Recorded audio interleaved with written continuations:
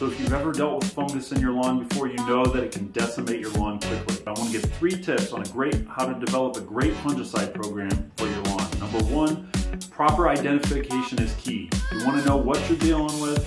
That way you can do step number 2, which is pick the right product to target the specific fungus that you're dealing with to get rid of it and prevent it from coming back.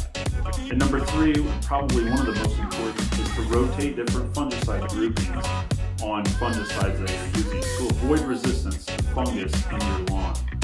This is going to make sure that fungus does not become resistant to the fungicide you're using, causing you big problems down the road. Now, if you have more questions about fungicides and how to prevent them in your lawn or get rid of them, like I said, check out the description or links to videos on the channel that I've done in the past that talks about this stuff in more detail.